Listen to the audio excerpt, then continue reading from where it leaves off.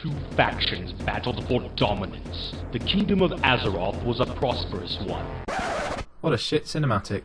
Well, it was made like 300 years ago, but here's some orc background. They lived peacefully on Draenor with the Draenei, but Kil'jaeden started stirring shit, and the orcs started fighting the Draenei with Ner'zhul, a powerful shaman turned warlock leading the way. A human sorcerer called Medivh on Azeroth, possessed by Sargeras, fed images of the riches of Azeroth back to Ner'zhul, sort of like those steroid adverts you get whilst browsing on Facebook. Possessed Medivh and Ner'zhul opened the dark portal on each of their sides and flooded through the portal with their leaders, including Gul'dan and Blackhand the Destroyer, only to be whooped by the Alliance first time. Lothar and Khadgar of the Alliance find Medivh and kill him for King Lane Rin, and Sargeras' spirit escapes and they walk off into the sunset together. Meanwhile, Stormwind is being sacked by Orgrim Doomhammer, who killed Blackhand and is now the Horde leader, and an orc assassin called Garona even kills King Lane. What a bitch. An orc called Duratan and his girlfriend Draka try to warn Orgrim that Gul'dan isn't actually acting for the Horde, but more just Kil'jaeden and the Burning Legion.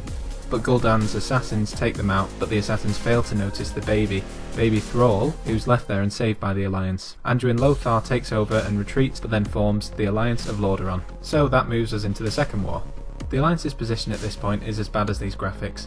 They're on the run, and they have to ask help from King Menethil from Lordaeron. He gets involved even though he's so old he's probably wearing a nappy under all that armour, and it probably isn't that clean. This formed the Alliance of Lordaeron. The name sounds good, but it actually means the Alliance of much smaller than before. Despite this though, they did pretty well. The Horde starts to team up and attacks Lordaeron. Gul'dan helps by making the first Death Knight, and gets control of the Red Dragonflight using the Dragon Soul, but the Alliance push them right back to Stormwind, not before the Horde break Zul'jin free, which is the beginning of the Trolls' full-time membership into the Horde. The Dark Portal's closed by the Alliance, leaving only a rift behind. Uther Lightbringer is introduced to reclaim sections of Lordaeron that have fallen with his big hammer of compensation, and that's pretty much all I want to say about the Second War.